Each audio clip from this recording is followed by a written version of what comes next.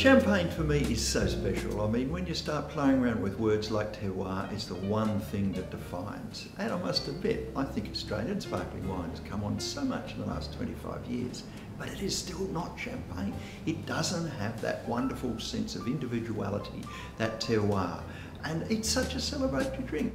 There is so much to learn about how it's created, the champagne styles of the different houses and all the new wave champagne producers, which is really exciting. Champagne is an amazing wine. I love champagne. It's a great opportunity to learn some more about champagne. It's such a diverse wine and this is a wonderful opportunity to taste a wide variety of it. There are a number of affordable champagnes out there, part of that driven by competition, part of that driven by a strong Australian dollar. And with our very wide-reaching retailers, it is very accessible for people. Nonetheless, at the top end we've got these specialty houses, we've got our prestige wines that add flavour and interest and character. And I guess for me, consumers always want to talk about champagne. Yeah, absolutely. Champagne's a wonderful accompaniment to food.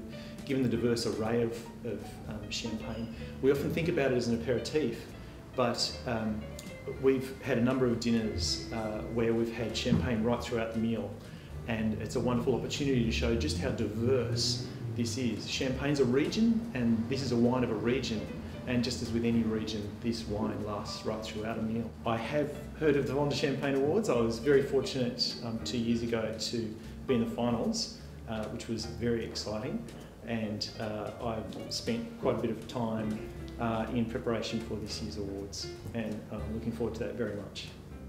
1990 was the year, and I'd been a finalist the year before, but in 1990 it was successful, and what a trip. I mean, 2 weeks of absolute red carpet champagne.